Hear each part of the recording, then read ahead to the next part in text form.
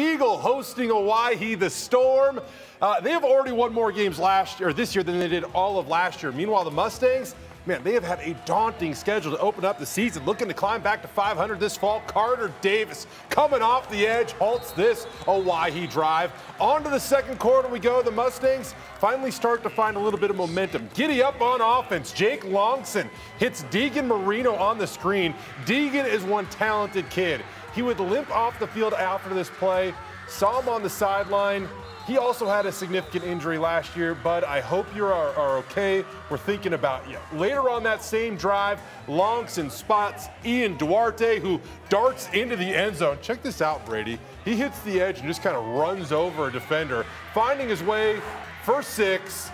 Eagle ends up rolling in this one as they finally find some offense in the second half. They win 27-7 to find. That's an incredible last effort on that run. He looked short. He looked like he was going to be short. So fast, but proving he's also tough right there.